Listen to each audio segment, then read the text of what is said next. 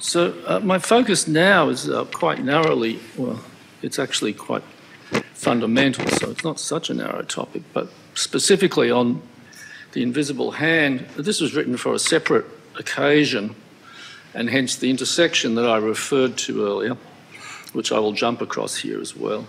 So the background to it is this. In 2019, I had the honour of being invited to contribute a new entry on the invisible hand for the new Palgrave Dictionary, and they kindly gave me 10,000 words, so effectively an essay-length entry, and showing the enormous self-restraint for which I am justly famous.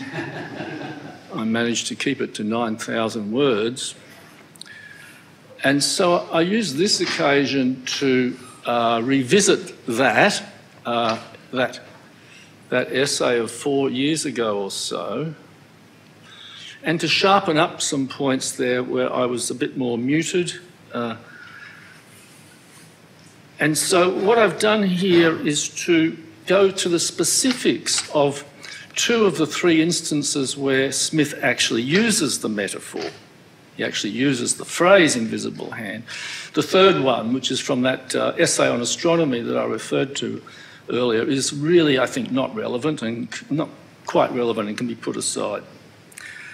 So I want to just show you what he actually says, and then suggest that what he says is not very credible or interesting, and that therefore, if that was all there was to it, the invisible hand would not amount to much.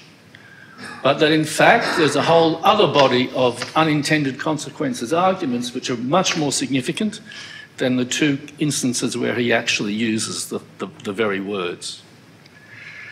And then at the end, I've done something that I didn't do at all in the 2020 New Palgrave, which is to say a little bit about positioning Smith's unintended consequences in the larger context of social science more generally by referring to Marx, Keynes and Hyman Minsky to give instances of unintended consequences which come from a very different politico-economic perspective to provide that larger context. So to go to the first instance, which is, well, let me give you first my definition of the invisible hand, my formal definition. This is taken directly from that New Palgrave entry. The action of an unseen causal process in which behaviour at the level of individuals generates systemic outcomes or effects at the level of the economy and polity as a whole. Furthermore, those outcomes are conceived of as being not part of the intention of the individual level behaviour that is their ultimate cause, and with the causal processes commonly unrecognised by the individuals. And the first instance is in the theory of moral sentiments.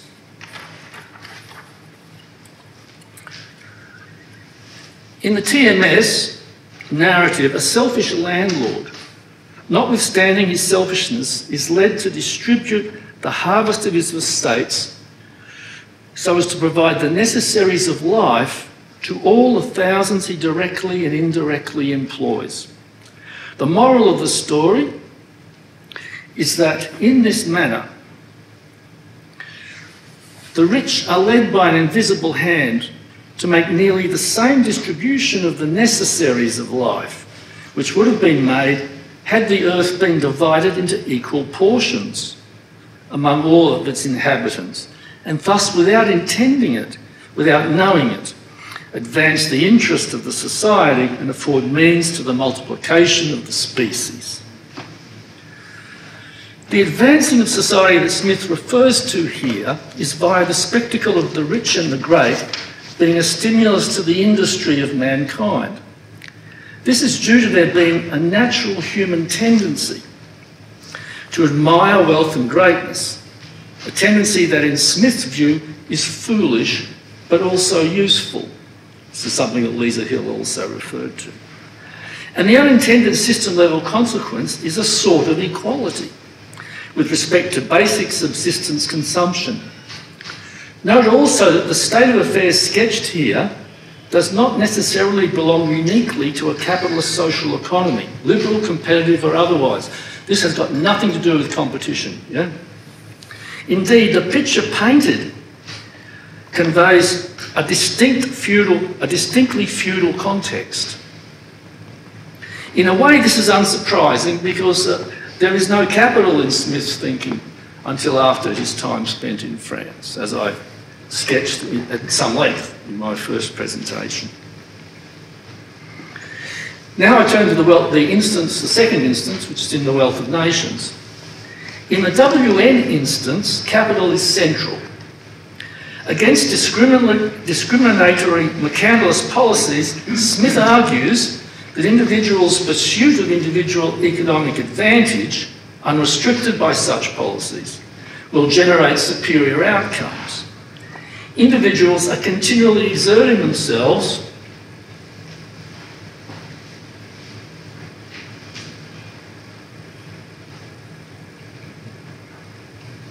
Good God.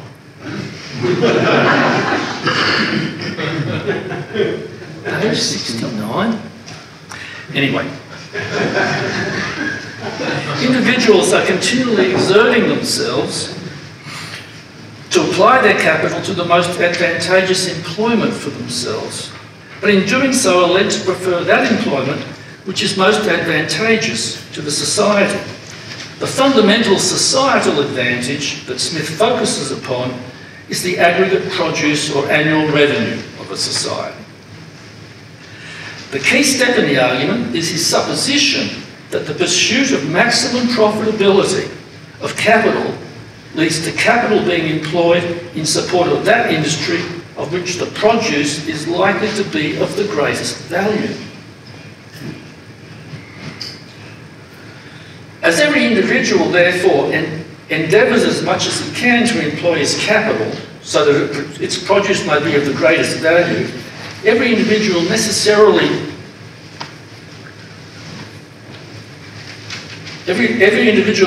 labours to render the annual revenue of the society as great as he can. He generally, indeed, neither intends to promote the public interest nor knows how much he is promoting it. He intends only his own gain, and in this way, as in many other cases, he's led by an invisible hand to promote an end, which was no part of his intention. So there's the two explicit cases of the invisible hand metaphor being used. How much intellectual significance can be given to these two? In the T&S case, the notion of equality in terms of fundamental material subsistence seems rather forced, to say the least. In that narrative, Smith frankly states that the landlord's share is prepared in the nicest manner, consumed in his palace, and is the most precious and agreeable share. These are all quotes. If or when you get the written text, you will see this with page citations. And the claim of equality stands in sharp contrast to the considerable acknowledgements of profound economic inequality elsewhere in his writings. Smith was surely self-aware that this unintended equality argument is at best rhetorical overstatement. In the WN case, the argument requires two steps. The first is that individuals' maximisation of revenue or value added maximises society's revenue or value added, on the basis that the latter is a mere aggregation of the former. Hardly a profound proposition, almost trite, and spurious if there are interdependencies as arise from negative externalities. The second, the above-mentioned key step, is the supposition that maximising profits per unit of capital invested maximises product or revenue or value added per unit of capital invested, which is also problematic.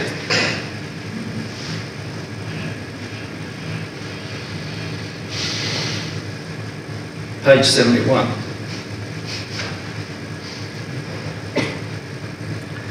In relation to this second proposition, on the one hand, it is not precisely clear what revenue concept Smith intends: gross revenue or some measure of net revenue.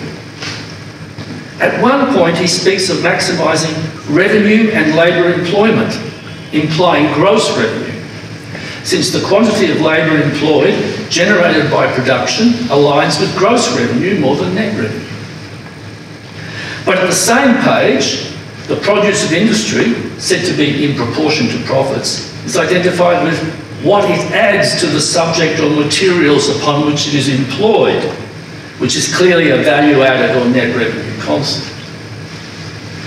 Perhaps he believes that maximising the rate of profit ensures maximisation of both revenue magnitudes. On the other hand, it is not in any case in general valid that maximising the rate of profit on capital maximises revenue, whether gross or net. As between two methods of production available to a producer, the method generating a higher rate of profit need not be associated with also a higher ratio of revenue or value of output to capital. And so I've used this little identity to make the point. So what Smith is telling is the behavioural principle is that the capitalist maximises this, profit per unit of capital invested. And what he wants to tell is that that will be associated with maximising the reciprocal of this. The reciprocal of capital over revenue is revenue per dollar of capital invested. Well, you can see from the identity that there is the intervention in the relationship between the profit rate on the left and the second term on the right. There is the intervention of the share of profit in revenue, the profit share. It is possible then for there to be no coincidence of profit maximisation with revenue maximisation. A production method that exhibits a higher profit rate than an alternative production method, the left-hand side, can be associated with a higher capital output ratio or lower output capital ratio, the second term on the right-hand side, so long as this is associated also with a more than proportionally higher profit share, the first term on the right-hand side. Whether the measure of revenue or value of output is a gross measure or some form of net measure. Now, I don't want to get too technical here because what I've gone on to do in the written paper is give an algebraic illustration of this point. But it's actually very simple. Imagine there are two different production methods, one which uses more capital relative to labour compared to the other.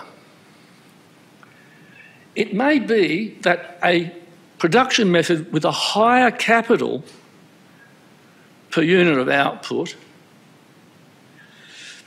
at the same time generates a higher profit rate because the quantity of labour per unit of output falls so dramatically that the profit share rises as well. Yeah? So it doesn't require anything very fancy. Yeah? Capital labour substitution with a sufficient fall in labour per unit of output as capital per unit of output rises can enable revenue per dollar of capital to fall as the profit rate per dollar of capital rises. Now, you might think, well, Tony, Adam Smith is an intellectual giant. He's a lot smarter than you. You really found a mistake in Adam Smith? Because you're a little intellectual midget and he's a giant. It's true. It's true. I'm a midget and he's a giant. But there's the old thing associated with Isaac Newton, though it goes back much earlier, about standing on the shoulders of giants. And there's another giant called Ricardo. And I can stand on Ricardo's shoulders and see a little bit further than Adam Smith. Because It would be generally accepted that Ricardo is a superior analytical economist to Adam Smith, about a generation later, say 40 years. Yeah? There's this famous thing in Ricardo where, in the third edition of Ricardo's Principles, he engages in a recantation. He adds a chapter at the very end of the book on machinery, and it caused a huge stir because it seemed to provide a vindication of the Luddites. Because what he argued was, it's true that the introduction of new machinery can be detrimental to the interests of the working class. Now, the great analytical economist Ricardo had not noticed something which he finally noticed for the third edition, and if you get my written text, page 4, note 4, I've written, along with something else, compare also David Ricardo's change of mind on the impact of new and more profitable production methods in the chapter 31 on machinery, added in the third edition of the Principles. Quote, "My mistake arose from the supposition that whenever the net income of a society increased, its gross income would also increase." This is essentially the same distinction that I'm drawing here, although in a different context in relation to the invisible hand.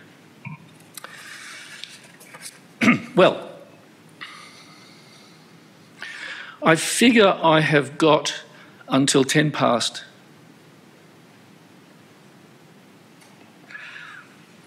So, if these two instances of the invisible, this is my conclusion, if these two instances of the invisible hand metaphor explicitly invoked were the only cases of Smith's theorising unintended systemic consequences, the concept could be judged of little significance, both for Smith's thought and for social science in general. But the idea has much greater application for Smith. And recall that when applying the metaphor in WN, Smith himself speaks, as I quoted it, of there being many other instances. Many other cases is the phrase he uses.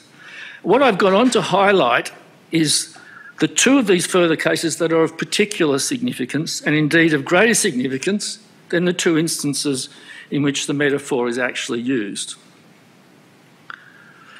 Well, the first instance is that thing that I discussed in the first session about the famous one that everyone appeals to, of how price flexibility in a decentralised competitive economy spontaneously, in inverted commas, brings about a coordination of supply and demand. And I won't labour the point here. The second, of course, is the one that I did emphasise then to prefigure its central role here, which is to say that it's actually economic development itself which is an unintended consequence of fundamental propensities of human nature. And this is the central issue and theme for Smith in The Wealth of Nations. So I go on to tell...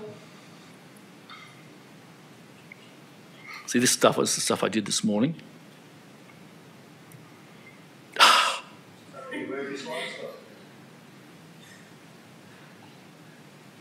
This is just astonishing. Astonishing. Not only is the theory of economic development far more important for Smith than the supply-demand coordination theory, economic development and all that is supposed to flow from it, in his view, notably rising output per worker and widely distributed rising consumption per capita, is itself a case of unintended systemic consequences of individuals' pursuit of material self-betterment. Quote, "The principle from which public and national, as well as private opulence, is originally derived," unquote. Quote, "The principle which prompts to save," unquote. And the most important instance for him. An element of this is the technical progress associated with Smith's doctrine concerning the benefits of labour specialisation, this division of labour thing we've been hearing about all day. which is also an unintended systemic consequence of individuals' pursuit of material self-betterment, together with a supposed natural human propensity to trade, and is one of the two proximate causes of the economic development which is Smith's ultimate economic objective. The other cause being capital accumulation. Quote, "Division of labour is not originally the effect of any human wisdom which foresees and intends that general opulence to which it gives occasion," unquote. General opulence here is Smith's term for economic development that delivers widely distributed rising consumption per capita.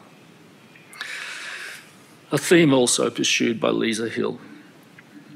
The supply-demand coordination theory is really only of derivative importance, insofar as that coordination contributes to the advancement of economic development.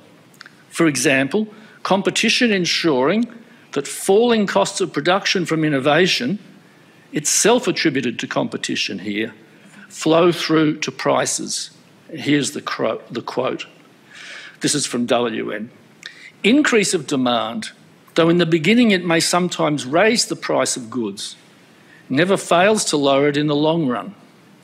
It encourages production and thereby increases the competition of the producers, who in order to undersell one another have recourse to new divisions of labour and new improvements of art, which might never otherwise have been thought of," unquote.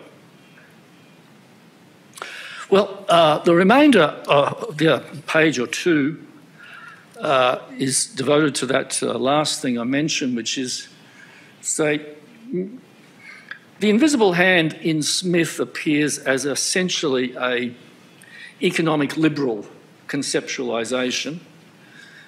He's actually a bit more cautious than that, as some people have indicated, like the problems with division of labour for the degeneration of the workers' human qualities and so on. But nevertheless, it's essentially an economic liberal vision that Smith's unintended consequences captures.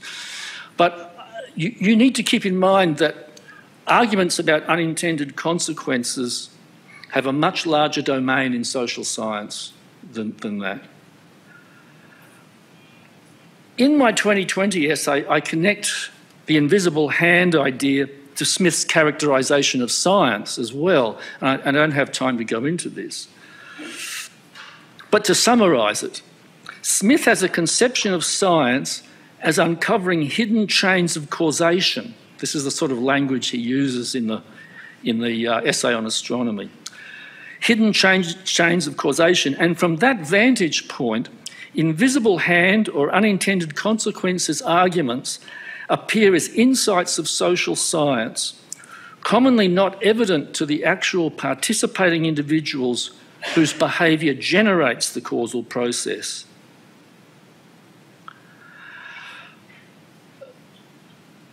Then I turn to Marx, Keynes and Minsky, and then I'll finish on this note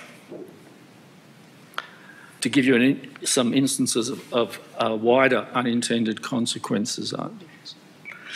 Marx famously conjectured a tendency towards capitalism self-destructing.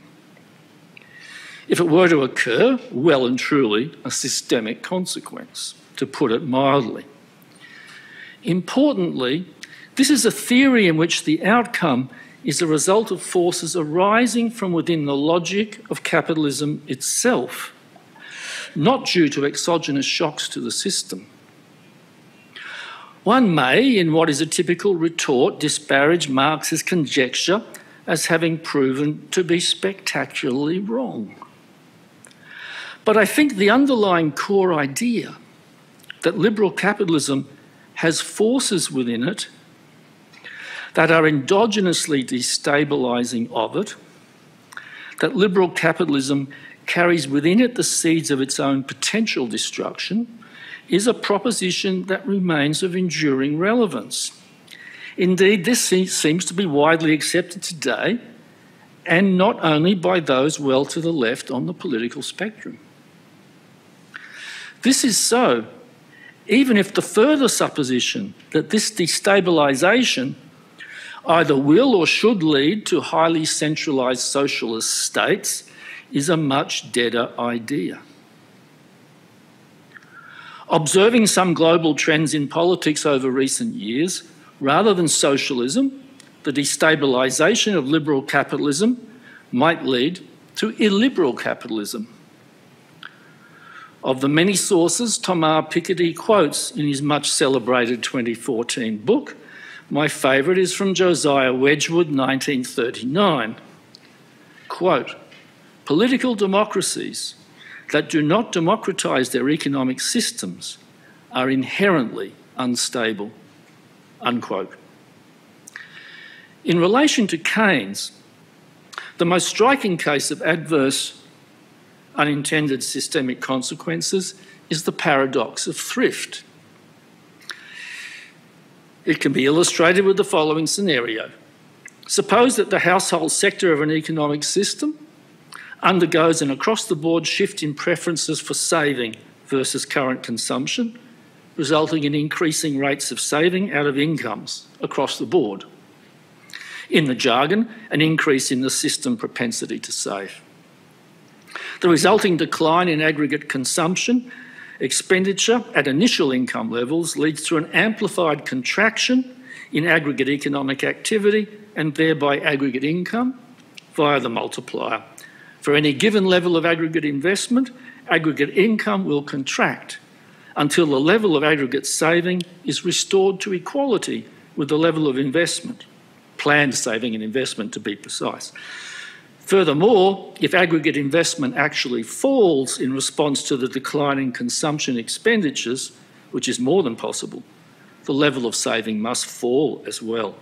The rise in the propensity to save has led to either no change or a lower level of saving. Rates of saving have increased, but now out of lower income levels.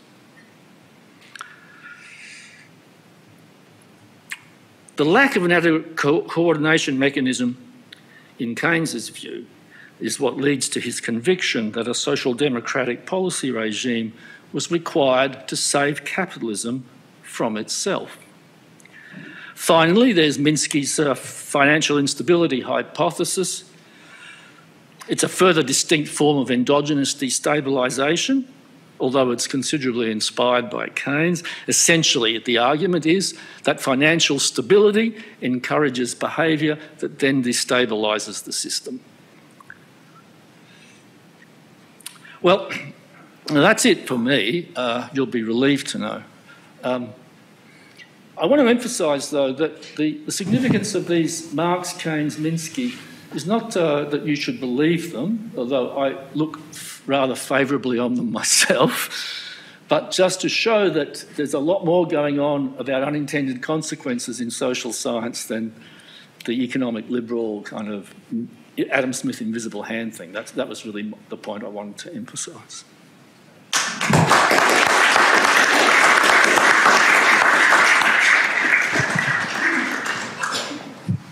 Well, I was going to say, Tony, you can have the rest of the day off, but actually there's the panel as well afterwards, so no, you can't. We do have time for a few questions. I've got one from Doug here, but I'm going to go to the back first, and we'll take one there. Lisa, do you have a microphone? No.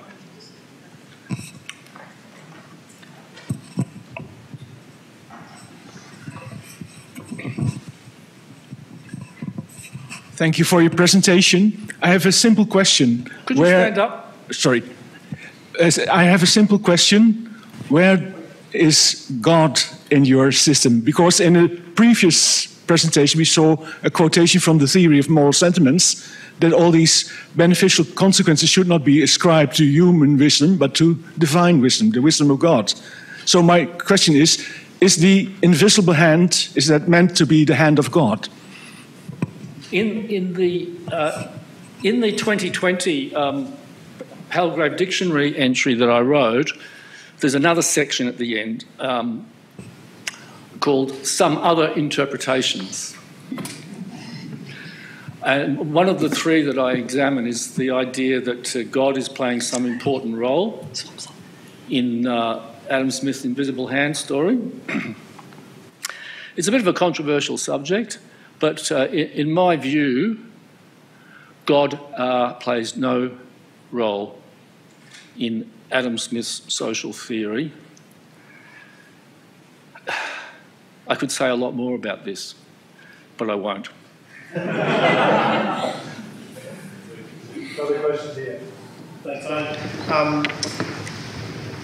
If you step back from economic systems to look at complex adaptive systems in general, the way I've always seen Smith and his use of the concept of his invisible hand as a rhetorical metaphor to try. He's struggling, again, to me, he's struggling with what a complex system is, how it actually operates, how it evolves. So, to me, it's about emergent properties. So the economic development you referred to is an unintended consequence of people's propensity to truck and trade. Mm-hmm. So to me, it's a very positive thing. I mean, your latter use of the terminology unintended consequences, to me at least, seems to tend towards perception that, or view that may be negative. They are just consequences. How we react to them, we may see that as positive and negative. In terms of an innovation and entrepreneurial perspective, one should always try and look at those unintended consequences of lower level, or emerging complexity, let's call it, as potential positives and ameliorate the negative impacts. But to me, he's struggling to comprehend and describe processes which humanity was only just starting to try and contemplate. I mean, this century and last century, of course, it's now under the guise of complex system theory. And to me, economics is just another one of those complex systems. You would know more about these things than I do, so I'm not inclined to joust on that. But I do think that Smith thinks that he understands the invisible causal processes, I think. It's not being used by him to say, hey, there's something going on we mightn't fully understand. He thinks he understands these things, and I think he does. So I'm not sure that your track is exactly... I mean, what you would say is very interesting, and it sounds plausible to me, right? But I'm not sure Adam Smith is on track with you on this. But thanks very much. Over to Ben. Thanks, Tony. Just a question on sort of the intellectual history of this idea. Sorry. Just turn it off. Okay. I always just assumed that the power of this idea was always sort of in contrast to the command economy version of communism that we got. And certainly, in the United States, when this phrase pops up all the time, and people are just, I always understood it as being, this comparison to how disastrous a planned economy is. Am I wrong? Is that not where the power, did it have an intellectual legacy before communism? I think on this subject, there's a great deal of work which I'm not closely engaged with on the images of Adam Smith. It's like a second order scholarship. It's like not what was Adam Smith about, but what did this generation think was the significance of Adam Smith? So you see, I think this is not relativism or solipsism. I think every generation, for a big thinker, fundamental and wide thinker like Smith, every generation, if it wants to, if it has the curiosity, can bring its own questions to the man, right, or to the texts, or to the corpus of writings. And so Adam Smith can look to be changing shape from generation to generation. So the invisible hand as decentralised market equilibrium spontaneously became a kind of motif of general equilibrium theory during the period of its dominance in the decades immediately after World War II. So you're going to, I quote a couple of them in the entry. The first chapter of every GE textbook is invisible hand, Adam Smith. We're the inheritors of that, right? That's also post-communism. Yeah, it's not really post-communism. After the Mexican Revolution. I would agree on that point. The 19th century had little interest in the The 19th century political economy had little interest in the invisible hand. It was only at the very end of the 19th century when people started thinking about, well, how would a socialist economy work? Could it work? That there was a certain growth in interest. That would be my impression, I have to say. I couldn't agree with that. I understand your point, but that's taking the particular supply-demand coordinations and saying this is the thing. Right? I'm saying this is not the thing. This is just one little part of even for Smith, a larger thing. But I was going to add that I think Emma Rothschild's book called Economic Sentiments, I think she traces the history of the invisible hand, the understanding of the invisible hand through generations. So she's actually done some of that second order kind of, how have people read it for their own interests, right? It's an imperfect book, like all books, but it's a very good book as well. But I was going to say in relation to William, see, there's this common motif in Marx, appearance and reality. Yeah, there's the appearance of capitalism, and then there's the reality of capitalism hidden behind the surface. This, I'm sure, derives from Smith, the invisible hand, maybe via Hegel, because we know that the Smith-Marx connection all goes directly, but it also goes through Hegel. So there are resonances, I think, that go deeper. Tony, if I may ask a question very briefly. In your first talk, you raised but then skipped over the question of how original Adam Smith was. And I know there's a tendency to think, we needed economics and God said, let there be Adam Smith sort of thing. But apropos of the invisible hand in particular, is this an original Smithian notion? What about this stuff about the fable of the bees and all that kind of thing? Well, is there an invisible hand in the fable of the bees? I'm trying to remember. That's why I'm asking you. You're the expert. I'm asking the questions here. William knows more about Mannkal is private vices, public virtues. Smith is not really saying private vices, public virtues. He's saying, in the interpretation which Tony is not disagreeing with, he's saying there's rationality in the system despite there being no system-wide coordination. Look, there's a lot of stories about the invisible hand pre-Smith. I don't know much about that, but one is that the metaphor comes from the opera. There's some kind of operatic construct that is about the invisible hand backstage or something. But this is just about the metaphor, not about the content of the idea. So. Okay, anyway. We might there for afternoon tea. We're on that kind of... Take a couple more? Okay. We got more questions? One more. Rightio, let's fire it. I'll confess I'm not certain how to ask this question, but on your point of a move to illiberal democracy, if one takes a Gaullist view, that's to say that democracy is a means of legitimizing a leader or a party as opposed to where the leader or the party derive their power. Is it somehow democracy a product of liberalism or so?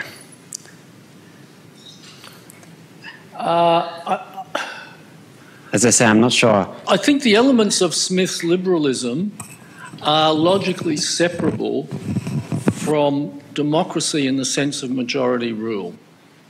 So I think it can be considered separately from the question of democracy, if you mean it in that crude sense of majority rule. It requires the rule of law and so on, and due process and all that. But it doesn't really require I mean, you might say, well, can we really have all that stuff without some kind of democratic lever? Well, maybe, maybe not. But I'm saying logically they're separable, right? Logically they're separable. So this business about Gaullism, this is, I'm just an economist. I can't help you with that. Any more questions? Yes, one down there.